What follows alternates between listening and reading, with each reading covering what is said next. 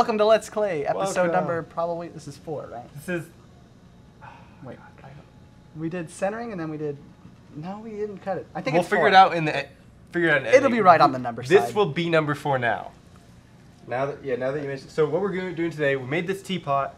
We're going to make a spout and then we're going to make a lid. Hopefully, in the same episode. So, spout, you can start kind of tall. Because it's going to be a tall spout. Make sure it's centered is the only part. And what kind of spout I'm gonna make is it's gonna get, it's gonna kind of flare together, and then we'll cut the top so that it pours nicely. So just doing the same thing as like a vase and everything, but much smaller scale. So you got fat fingers like me, you're at a disadvantage.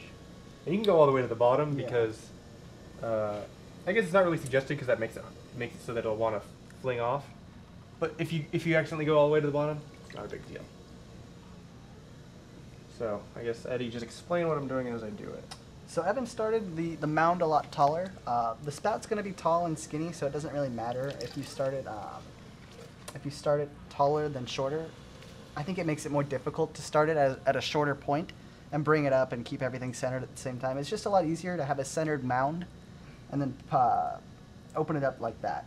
The only disadvantage there is you don't use your thumbs to open it. You'll have to use your index or your middle finger to do it. As well as when you're pulling it, you're going to have to use those fingers. So like, for instance, this isn't the spout.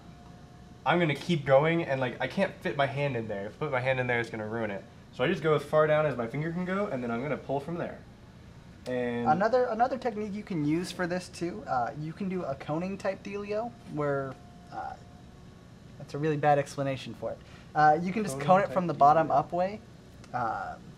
It'll move a little bit of the clay up and it's easier to pull like that. Because once it gets to this height, there's no way you're getting down too far. Yeah, just put my finger in there.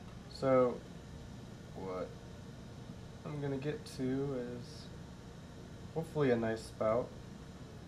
Hopefully. My top is really thick. I can take care of that. You can leave your top thick and just fix that at the end.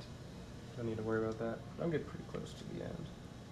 A lot of the imperfections with ceramics can be fixed up in the trimming portion. Just like our episodes, we fix everything in post. Yeah, I mean, half the crap I say just does not work out. He overdubs it. We had to get a voice actor because his voice is just so weak. Man, I wonder what he sounds like. I hope he represents my 83-year-old voice just the way I'd like it. We're on a budget, so unfortunately he sounds like Randy Savage. Oh. After 30 years of smoking. Oh, yeah. Yeah, so the whole way through. I like it. Snap into a Slim Jim. Did he do a Slim Jim commercial? Yeah, that's what he was. Dude, are you kidding me? Don't say that's what he was known for. Have you not seen like the Skyrim mod where the dragons are all Randy Savage, and like they like shoot fire at you, and he's like, "Yeah, snap into a Slim Jim." Ooh yeah. I might invest into a PC for gaming just to have this mod. Okay, so got sort of a nice spout going here. I'm trying to get deep in there. All right, so now I'm gonna pull up.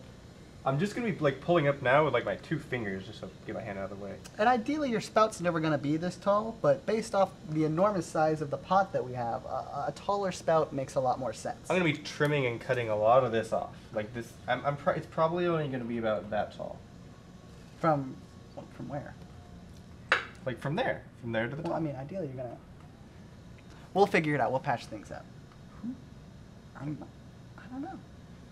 I've got different ideas. Evan's the thrower here. I'm just going to provide Eddie's got great ideas, and then I execute the ideas most of the time. My execution's weak. Eddie does not like to execute. His favorite Pokemon, though, execute. No, it's not. I'm just kidding. It's actually, it's like, what is it? Is it that one flame one from 5th gen, or is it Meloetta? Volcarona's awesome. Volcarona, that's what I'm talking about. Meloetta's Cry is great. Damn. I was thinking about what it was, and then you said Volcarona and you threw me off. I think Gallade is going to be the one I pick. Gallade? Really? Oh, he's got a Mega Evolution. Mega Evolution. Anyways, this is not a Pokemon show. This is a clay show. We'll throw some Pokemon news at you once in a while to keep things spicy. Hey, Jay Witt's here. Okay, so now that's all done, I'm just going to cut it off. Yee. I don't recommend doing that. Daredevil. Not what I would recommend. Because I need some water in there.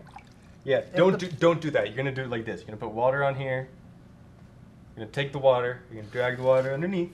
And before you do any of this, on my wire now, and I move it. good to go. Yeah. Mm-hmm. So now you can slide it around. And where's the boards you got me? You throw them in the water, now they're there. But why I wouldn't recommend doing that is I'd recommend turning off the wheel first, because if the wheel's spinning after you cut it and it's loose enough, your spout's gone. Donezo. Now we got a spout. Spout. All right. Cutting right. the spout is going to be a different episode, I'm sure. But when you cut the spout, you're going to cut the inside to match the shape of your pot, depending on where you put it on your pot. And then, You got an apron around? Yeah. Good. So, I'm going to really quick, run out of time, really quick show you how to make a lid. Can you give me the calipers from up there, Eddie? Calipers it is, behind my you. friend. If I could reach them. Just make sure you try not to bump the mic. All right, Bump the mic on slam the it in there. We're going to throw the lid upside down, if you can kind of grasp that. So, Okay. All right. can you measure the inside of that for me? All right. Now the calipers are an interesting tool that's very essential for measuring out the size you need your lid to be. I would have used more clay for my lid personally, but that's up to Evan, I think. So. Okay. Thank you. Ideally, you want to have a snug fit lid, so getting as close to the edges as you can without damaging them is how you're going to want to use your calipers. Put a little nicks in my thing, didn't you? No, they're great. They're looking good. As he smooths it out. Alright, so what I'm doing is I'm throwing the lid upside down. So it's like a little mini bowl. And you leave the end, leave kind of the thick thing so you can spin it into a little like knob. So doing that, can you give me the make sure I'm getting about the good size, Eddie? Put the calipers over here. Let me just make sure I got these things tightened so you don't ruin my beautiful work. Oh my god. You just, No big deal. okay, put it over here. Just leave Here, you can take the whole thing. I tightened them. If you screw it up, I'll be impressed. So that's pretty good. It's pretty close. Bring it out just a hair. Because you can always make it smaller. It's hard to make it bigger once it's leather hard. So there we go. And then at the end, you just kind of wiggle your finger in there. There. Two. And now you got a lid. That was cool. I've never seen that happen before. Really? Yeah. All right. Bye. Bye now.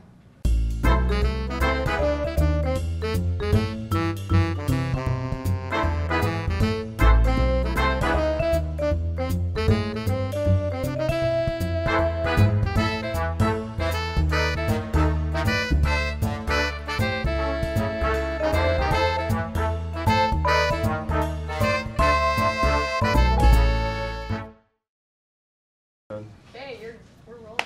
We're rolling. I was All right. sitting. I don't know what you're doing.